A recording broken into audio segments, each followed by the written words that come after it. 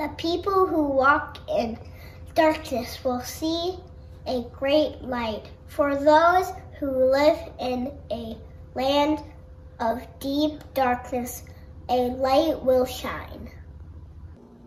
For a child is born to us, a son is given to us. The government will rest on his shoulders, and he will be called Wonderful Counselor, Mighty God, Everlasting Father, Prince of Peace.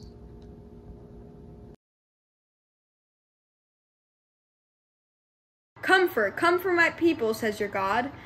Listen, it's the voice of someone shouting. Clear the way through the wilderness for the Lord. Make a straight highway through the wasteland for our God.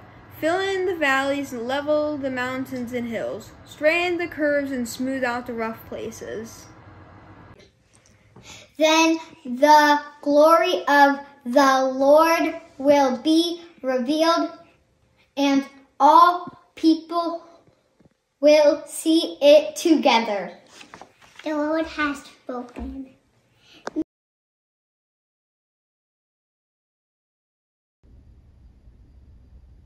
The birth of Jesus foretold. In the 6th month of Elizabeth's pregnancy, God sent the angel Gabriel to Nazareth, a village in Galilee, to a virgin named Mary. She was engaged to be married to a man named Joseph, a descendant of King David. Gabriel appeared to her and said, "Greetings, favored woman, the Lord is with you." Confused and disturbed, Mary tried to think what the angel could mean. "Don't be afraid, Mary," the angel told her, "for you have found favor with God. You will conceive and give birth to a son. You will name him Jesus. He will be very great. The Holy Spirit will come upon you, and the power of the Most High will overshadow you. So the baby to be born will be holy, and he will be called the Son of God."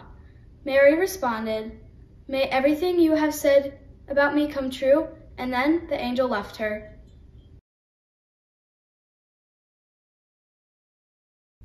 Jesus is born.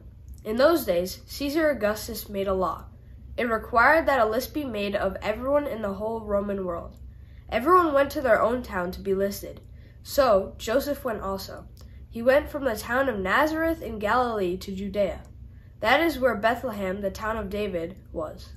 Joseph went there because he belonged to the family line of David. He went there with Mary to be listed. Mary was engaged to him. She was expecting a baby. While Joseph and Mary were there, the time came for the child to be born. She gave birth to her first baby. It was a boy. She wrapped him in large strips of cloth. Then she placed him in a manger. That's because there was no guest room where they could stay.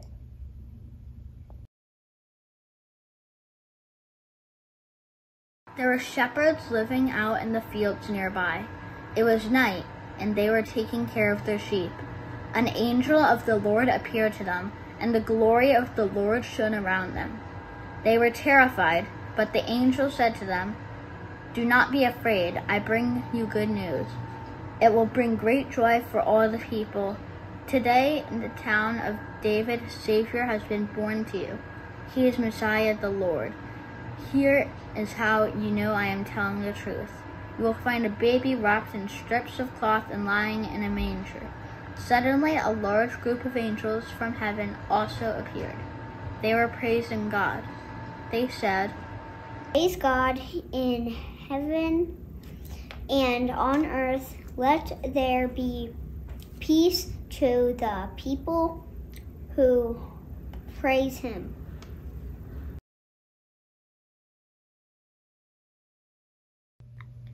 The angels left and went into heaven. Then the shepherds said to one another, "Let's go to Bethlehem. Let's see the thing that has happened, which the Lord has told us about." So they hurried off and found Mary and Joseph and the baby. The baby was lying in the manger.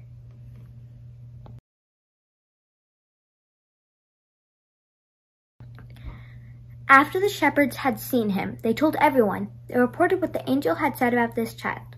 All who heard it were amazed at what the shepherds said to them. But Mary kept all these things like a secret treasure in her heart. She thought about them over and over. The shepherds returned.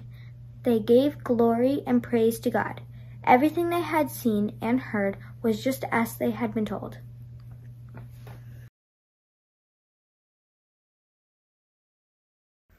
Jesus was born in Bethlehem during the reign of King Herod.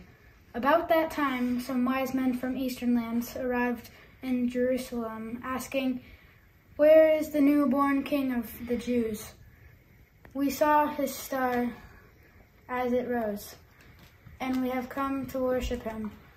King Herod was deeply disturbed when he heard this, as everyone in Jerusalem. Then Herod called for a private meeting with the wise men, and he learned from them the time when the star first appeared. He told them, "Go to Bethlehem and search carefully for the child. And when you find him, come back and tell me so that I can go and worship him too." After this, the wise men went on their way, and the star they had seen in the east guided them to Bethlehem. It went ahead of them and stopped over the place where the child was. When they saw the star, they were filled with joy. They entered the house and saw the child and his mother, Mary, and he bowed down and worshipped him. Then they opened their treasure chests and gave him gifts of gold, frankincense, and myrrh. When it was time to leave, they returned to their own country by another route, for God had warned them in a dream not to return to Herod.